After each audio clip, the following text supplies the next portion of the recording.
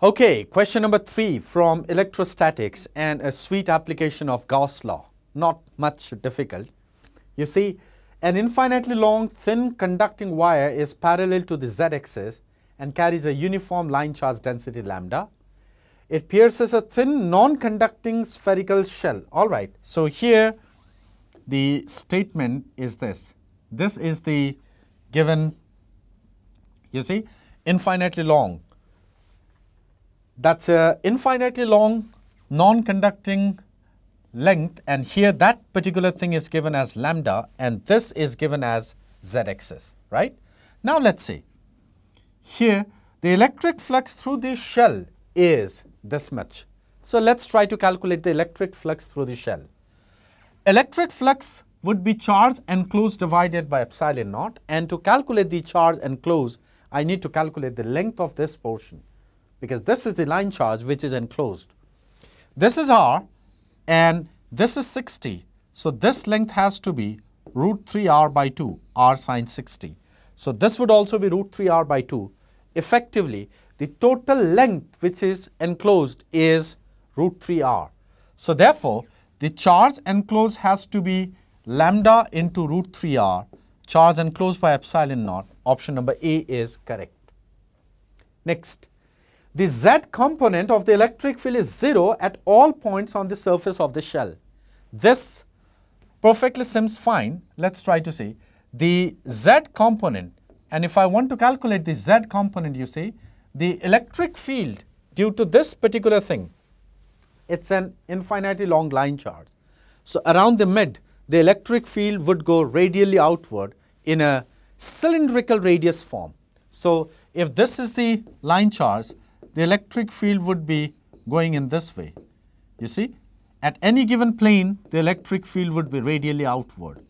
That means the z component of the electric field would be 0. The entire electric field is present only in the xy plane. So therefore, option number B seems perfectly fine. The electric flux through the shell is this much. All right, if option A is correct, then and option number C has to be incorrect. The electric field is normal to the surface of the shell.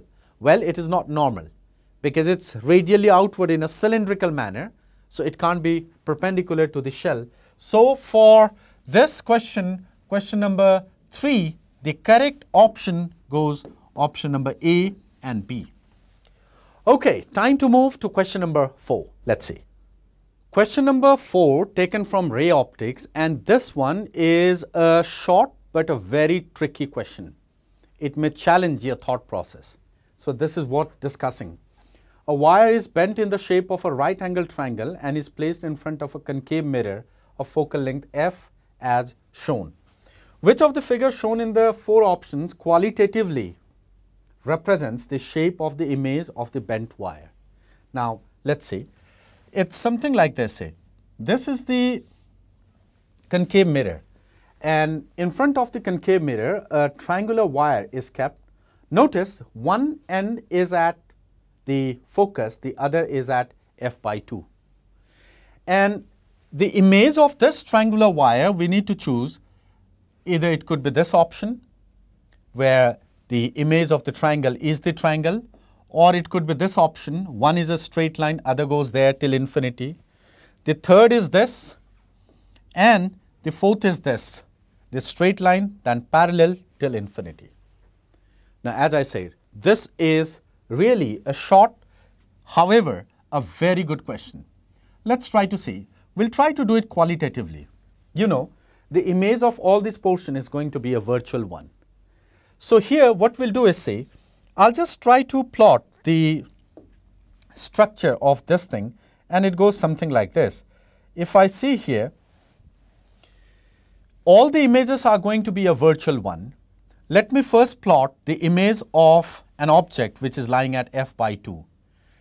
The first one would be, it would go parallel to the principal axis, then it has to pass through the focus. So here it goes, passes through the focus.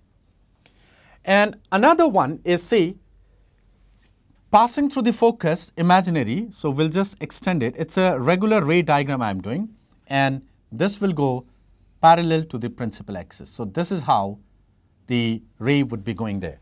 And it's something like this. This is the reflected ray. This is the reflected ray. These are the two reflected rays, and they do not have any chance of meeting. Of course, the image would be a virtual one. So we would be extrapolating it behind, and when I extrapolate it behind, it would go something like this, and this when I extrapolate it here. In other words, the image of this particular point is being formed here, let's say.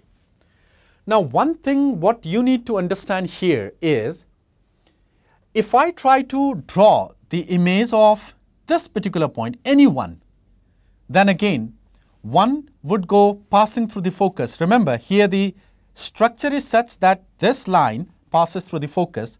So the incident ray for every object, all these objects, one incident ray can be taken as this, and that would go parallel to the principal axis on reflection. And for all the objects, the reflected ray is this.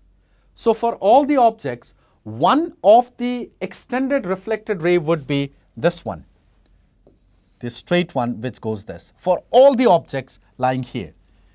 In other words, you need not consider the second reflected ray, because the second reflected ray, wherever it would meet, it would be meeting along this particular line, because one reflected ray goes in this way. In other words, the image of the head of the objects, if you call all these as the object's head, you could see one reflected ray corresponding to the head of the object is this when you extrapolate it behind. In other words, the second ray of any given object which would be meeting on this particular line. In other words, the image of these head of the objects would be along this line parallel to the principal axis. This is all caused because the object goes in this particular way. So therefore, for this particular question, the correct option is option number D. It may be a bit non-intuitive, and this is all happening because the object, which is the hypotenuse, is passing through the focus. So yes, for this particular question, question number 4, the correct option is option number D. It doesn't have multiple options, it's a single option. All right, now let's go to question number 5.